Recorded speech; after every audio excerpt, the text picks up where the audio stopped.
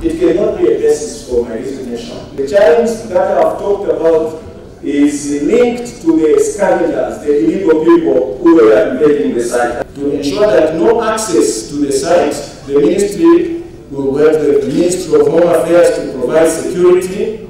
The area will continue to be manned by police officers until all the measures are put in place. 10 lives had to be lost for the Mines Ministry to engage the Ministry of Home Affairs on security matters at Kitwe's Black Mountain. What security measures were there, as earlier claimed by the Mines Minister Richard Musukwa, if people could find their way to illegally work at the site?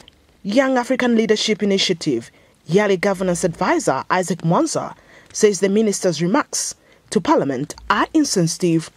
The issue that the ministers stated that he will not resign despite all the calls that have been made, and the statement that he made in Parliament yesterday was quite unfortunate. The minister was very insensitive to the people that are mourning by calling those people criminals, by calling them scavengers. At a time of death like this, we did not expect the minister to start issuing such statements in Parliament where he can call people criminals and scavengers. I think that he needed to moderate himself and mourn with the people that are mourning. We believe that we now need to ensure that we put in place mechanisms and controls in place to ensure that the safety of our people at the Black Mountain is guaranteed.